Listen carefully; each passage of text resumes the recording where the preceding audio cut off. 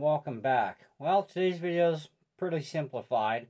We're going to take a look at the Cinebench R23 scores for the Mac Mini M1. Now this one is got 16 gigs of RAM in it and the 500 or half a terabyte SSD. But we're taking a look at memory usage as well, because I think that's very important to also note before the Ventura update actually hits. Okay, and it's apparently being released today at some point. It rolls out today anyways. When we'll get it, I don't know. But currently I am running the latest version of Monterey, so I want to do before and after, because I am going to Cinebench score and everything, that OS in this same video actually. Anyway, for multi-core, we scored at 7833, okay, which pretty respectable. And then in single-core testing, we're at 1522. Also, again, pretty impressive. And then the MP ratio, we're sitting at 5.15, okay? With the amount of RAM that we're using, out of 16 gigs, we're using 4.83 gigabytes of RAM. Now, of course, we do have Cinebench running in the background. So that's chewing up just about 387.8 megabyte to 383 megabyte. Just sitting there idle, okay? So it's kind of one of those in and out variables, right? And of course, our activity monitor is chewing about 40.9 megabytes of RAM, all right? So we're not using a ton of RAM. And then, of course, we have our operating system, all the stuff in the background, with a total usage of 4.82 gigs out of 16 gigs. Now, this is pretty good, pretty respectable. That means we still have a little over 11 gigabytes of memory left over before programs are going to start going into the SSD, using it as virtual memory, aka swap for the millennials that call it swap. We've always called it virtual memory because that's exactly what it is. It uses your hard drive, or in this case an SSD drive, for extra memory to run programs because you're out of real RAM, okay? Now with SSDs, of course, you don't really notice the hit too easily, whereas back in the day when we had HDDs, yeah, you got a major hit and you knew it. It was pretty sad, but at least you could do multiple things at once. Just took you forever. However, you want to stay away from the SSD being used in any way, shape, or form as swap or virtual memory, because what happens is it does terrorize the unit, and they are not at the technological advancement as of yet to be able to handle that sort of torture, because it is extreme torture to a drive to have to be used for doing everything else that it's doing, but also now it's being used as RAM, which is going to be very slow in comparison to real RAM, okay? Except in the case of SSD, it's up there, but still, it's going to destroy the drive, okay? So you gotta, if you do get stuck going into virtual, you need to actually make sure that you don't do it very often. Otherwise, yeah, you're going to kill your drive if you're going into it way too much, which is why we tell people 8 gigs of RAM is a joke. Don't do it. Custom order with 16 by half a terabyte for the drive side too. Get at least a half a terabyte minimal. So, and the other curious spot is going to be how much drive space am I going to lose as well. So I thought, why not take a quick check here as well, since we've covered this stuff pretty good. And let's go into get info on my main drive here. And my main drive is currently got 365.87 gigabytes of available space. I'm currently using 131.26 gigabytes. Keep in mind, I only keep on main programs on the main drive that I actually need to have there, like Logic Pro and GarageBand and all their sound files, iMovie, QuickTime, and a few other programs, okay? So my games and other stuff are kept on other drives, and I can launch them from there, and it's no big deal. But it will be definitely interesting to see how much of this drive space I lose to Ventura. The other thing is how the Mac is now going to score, because, yeah, it's going to be a performance grabber. We've seen this in beta testing, where it's been a performance grabber, and it's even slugged down a 14-inch MacBook Pro, which is definitely a steroided machine in comparison to even my Mini. So, you know, and its Cinebench scores are much, much higher than my Mini. So that's going to be extremely interesting. You know, I can't wait to get at that. So that concludes this segment of the video of the before and after.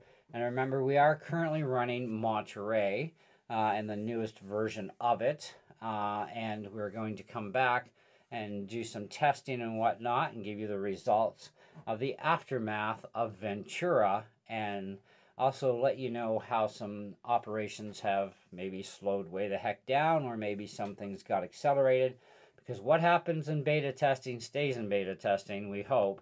And hopefully we don't get the same pitiful results that I have seen in beta testing, where it's slugged down that 14-inch, because that would be very pain in the butt, because, yeah, I can't afford a new computer right now. So, anyway, we shall see. So, don't go away. This is all instant for you guys. Cinebench scores are now done with Ventura. Looks like we've lost a few points. We were at 7833. Now, my Mac Mini, remember, has 16 gigabytes of RAM, 8 core by 8 core, blah, blah, blah, half a terabyte SSD. So we're at 7833. Now we're at 7762. It's a little bit of a drop. That's multi-core. Single core, we were at 1522. We're now at 1513. Not very much of a drop. Are we going to notice that? Likely, no. Okay, so, but it's still a drop regardless. Okay, that's something to keep in mind. It's still a drop in performance on our CPU side. I suspect the graphics side is going to be exactly the same way. Whatever scores you got previous, they're definitely going to drop by however much. Okay, so onward to the activity monitor. RAM usage. Well, the new OS does use almost 7 gigabytes of RAM. It's actually about 1.8 gigs roughly more than what we were using before under Monterey. So if you want to rewatch the beginning of the video, you can do the math and just minus that original activity monitor result from what's currently up here now, which is about 6.83 gigs, okay? So either way, I stand the same as always. If you bought a Mac with 8 gigabytes of RAM, you never should have done it, okay? 16 gig is like the minimum nowadays. Now, depending on what you're doing, hey, maybe you just need a more powerful Mac that can go to even more RAM. You do have options out there after all, but if you are a base level user, you do not want to be running with 8 gigabytes of RAM, because now you've only got like about 1.2 gigs left over to run programs. And I'm sorry, but if you're a Minecraft player, which is a, you know, it's a rendering hog. It's not that it's a high performance game, but it's a rendering hog, you know. It's a graphic hog as far as all that goes. It chews a lot of RAM. As soon as you fire it up, well, let's do this. Let's launch Minecraft. Let's see how big those numbers grow before we even get to move in the game. I'm sure some of you will be disgusted by this, and some of you will be going like, oh, those poor people with only 8 gigs.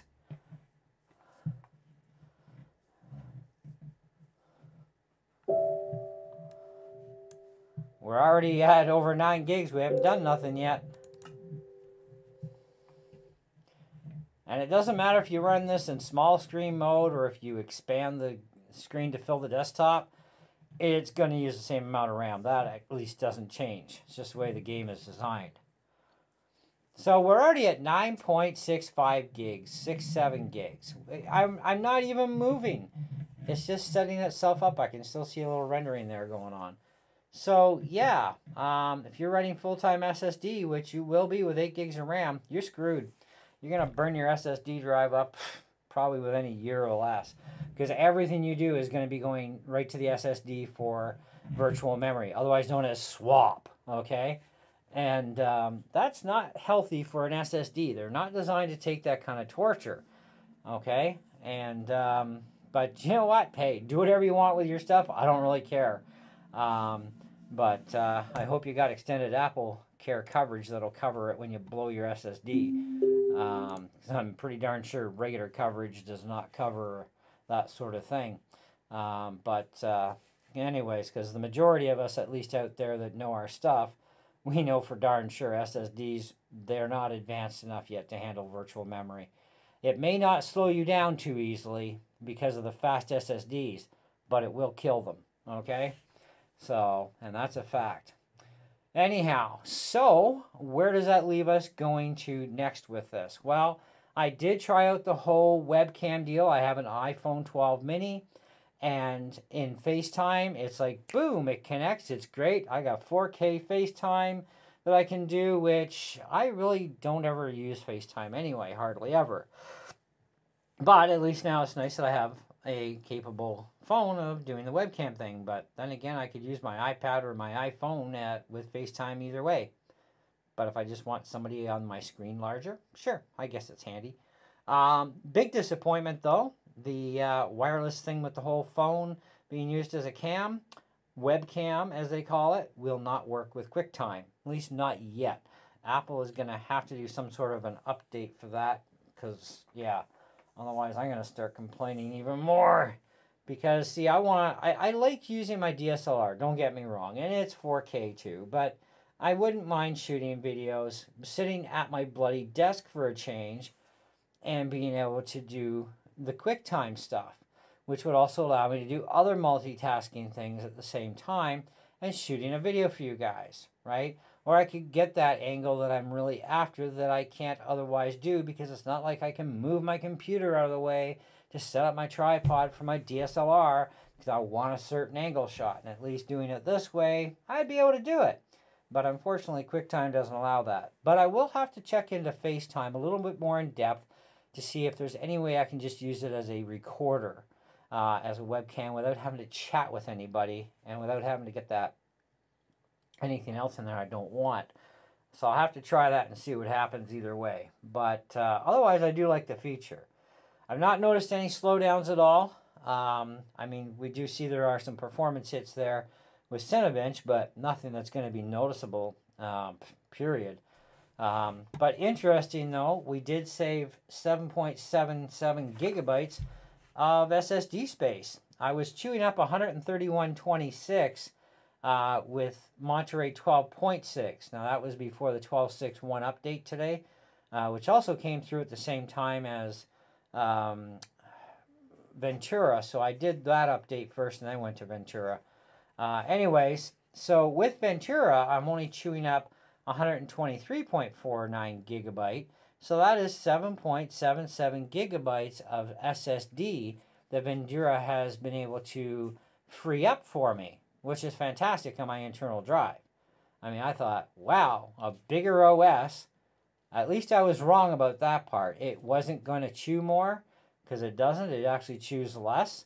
But it does chew a heck of a pile more RAM. Like, that's almost 2 gigs of RAM more that Ventura is sucking up.